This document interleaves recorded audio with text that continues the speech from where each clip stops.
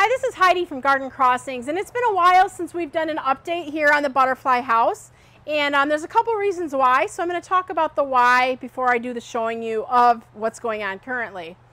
So at the end of July, we had a ton of caterpillars in here, and they pretty much defoliated all the Asclepias, and so there was no more food really for them, but it kind of ended at a great time because they were all big and plump. And once they ran out of food, they were about at the point where they were going to go off and do their chrysalis. So the timing there, end of July, or beginning of July, was good. What else was happening at that time, and we've kind of been watching it all spring, is we've had these tiny little white moths in here, and they have just been everywhere. The problem is, number one, they're eating all the plants, not really the Asclepias or milkweed, but everything else, so making all of the plants just look really ugly. The other thing is they were everywhere, so you just like touch a plant and it'd just be a big floof of all these white little moths. We knew we had to do something about it. The problem is these moths also come from little worms or little caterpillars. So what we've been using in the butterfly house this year is a lot of biologicals or good bugs that will eat the bad bugs. It's been working great on spider mite and thrip, so that was working really well. The only problem is we couldn't find a bug, good bug, that would eat those moth caterpillar worms and not eat the milkweed, or not eat the monarch worms. So we had to kind of question, what do we do? It was looking like a train wreck in here. The plants were looking terrible. So what do we do? Well, as we were watching the population of the monarch caterpillars get big and plump, the Asclepias was pretty much gone and they were all off doing their chrysalis thing, we knew it was time that we had to take action. So the beginning of July, we came through here and trimmed back nearly every plant to the ground. When we trimmed all those plants back, our thought was by getting rid of all the foliage of the plants, is that will also get rid of that moth worm and any moth eggs that might be on any of the plants. So that was one way of helping to kind of combat and get rid of some of those moths. The second thing is when we went through and trimmed back all the foliage on all these plants, is we meticulously went through every single plant and stem and leaf that was thrown away to look for the monarch chrysalises. So in doing so, we came up with about 800 monarch chrysalises that we had to rehome. So we'll talk about the rehoming here in just a minute. So all of the foliage that you're seeing now currently is all new growth, clean growth, without any of the moth eggs or moth caterpillars, worms on it. There is still some moth in here, but definitely not what there was. So we're feeling comfortable now that we can start reintroducing the monarch butterflies and caterpillars back into this house. In the meantime, we took all of those chrysalis, and I'm going to show you in just a minute, we took them to another greenhouse and just created a little butterfly house out and back in one of our old coal frames. So right now, we've brought in about 75 monarch butterflies into the house, and they're very happy fluttering around. In doing so, though, having all of these butterflies in that secondary butterfly house, we've been able to kind of select males and females. So our intention is as we're bringing the monarchs back into this greenhouse, is we're going to be trying to bring in a lot of males, because obviously they're not the ones laying the eggs, and then bring in some females because we want to have, you know, more caterpillars and such and eggs on the plants, but we want to try to control the population so that the next cycle, hopefully if we're controlling it good, we're not going to just defoliate all of the Asclepias or milkweed. So let's take a look here a minute at some of the plants that are just doing fabulous. To do a monarch butterfly house, you have to have milkweed or Asclepias. And this plant here, this is a tropical plant, and it was sticks, like literally sticks, once the caterpillars had eaten it clean. And it's grown back and it's super lush and full, and it's doing fabulous. Over here is another it's the same plant, and if we look closely, we've also brought in a few caterpillars to kind of introduce the caterpillars along with the butterflies. So we brought in some caterpillars in here as well. That's a monarch caterpillar, so that they too can kind of start that cycle of life so that not everything is like chrysalising and hatching all at the same time. Here's another one. This is on the milkmaid Asclepias. So they're doing really well. Plants that are blooming in here right now, we need the pollinator plants for the butterflies. In the corner there, we have some of the butterfly bush. Those are the Miss series. So we have Miss Molly, which is the beautiful pink. There's also a purple one. It was trimmed back, so it's not flowering yet, but there's Miss Violet and Miss Pearl also in that area. And I'm seeing some of the monarchs are enjoying the flowers right now. So it's really fun to watch. As we walk along, we did trim all of the annuals back to the ground as well because those two were host plants for those moths. So the annuals are starting to reflush out. This one's not flowering yet. This is a salvia, so we'll just wait on that. We've got the verbena meteor showers, which is doing great. The Asclepias over here, this is starting to put a little bit of flower on, so that will be good for the pollinators. Walking through the Supertunia Vista Jazzberry. This is doing phenomenal. This we did not trim back because we did not notice any caterpillar or moth on this, but this is just doing absolutely fabulous in this greenhouse. Another butterfly bush, Miss Molly. The Lobularia Snow Princess is blooming and lining the sidewalks really nicely.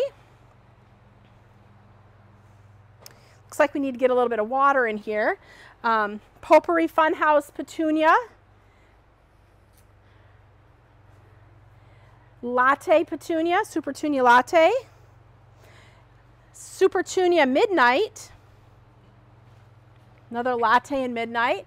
Here's another great big Asclepias. This one was, again, just all sticks the end of June, beginning of July, and it's grown back and is absolutely fabulous. The Pugster butterfly bush here has got lots of flowers on it.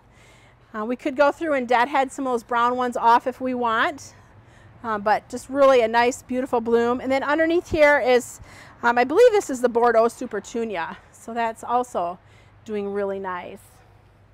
On this side, we've got a few more of the Asclepias that have come back. And actually, here's one I want to show you. This is what all the Asclepias looked like the end of June, beginning of July. It was just a stick, just like you're seeing here. Now this one obviously hasn't come back very well. I mean, a few little leaves on there. But this one here looked the same, and it's now just really nice and full. So it's doing really great. I found a place that the butterflies are loving to hang out, so let's go walk over and check out where they're hanging out. So this is the area where they're all liking to hang out. This here is another species of Asclepias. This one is actually the Asclepias hairy balls. It gets really cool flowers on it, although I don't know that we're going to see the flowers this year because it was also stripped of all of its foliage and it's just starting to come back. You can see this plant is about 6 foot tall, so it's quite a big one. But all the butterflies are hanging out on the edge, all tucked in here. There's a few more. There's like just a ton of them all tucked in here. So it's really fun to see the activity back in this greenhouse again with just all these beautiful fluttering butterflies. So if you're in the area, you can stop on in. We're open right now. It is summertime, so for the rest of the month of July and August, we're open Monday through Friday from 9 until 4 and Saturdays from 9 until 3. So you can stop in and check out the butterflies. But next I want to take you over to the temporary butterfly house and just show you kind of what we did when we were rehabbing this butterfly house. So when we did the cleanup there at the beginning of July and brought all the chrysalises out of the actual butterfly house, we brought them into this greenhouse and created essentially another butterfly habitat for them. What we did with all the chrysalises, we grabbed some shipping carts, and these are all the remnants of the chrysalises. We just glued the chrysalises to the top of these shipping carts and let them hang here to dry until they were ready to emerge. There was about 800 chrysalises, and I would say probably 790 of them actually emerged. We were kind of wondering, some were bigger and some were smaller, but didn't matter the size, they all emerged. So essentially we had at one point about 800 monarchs in this greenhouse. Obviously we didn't need 800 in here, so we were letting them out into nature so they can go free, keeping, you know, a handful, maybe 25, 30 or so of them to kind of help us recycle and repopulate for the actual butterfly house. So in doing so, we brought in a bunch of Asclepias, milkweed plants, and just scattered it throughout the greenhouse here. Also brought in a bunch of pollinator plants because we needed the pollinator plants as well. And you can see the caterpillars went through and made all of these potted plants here bear sticks as well.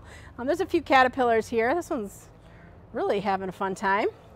So you can see there's still some caterpillars eating, but we just continue to bring the Asclepias in so that there's plenty of food in here for them.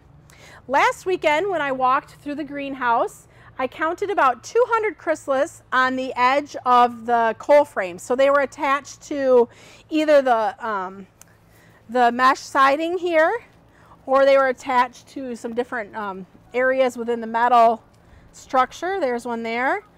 Down there's another one. So they kind of went anywhere and everywhere. So I counted about 200 of them. So this week when we got in here, Monday and Tuesday, they were starting to hatch. And so there were pretty much butterflies just everywhere.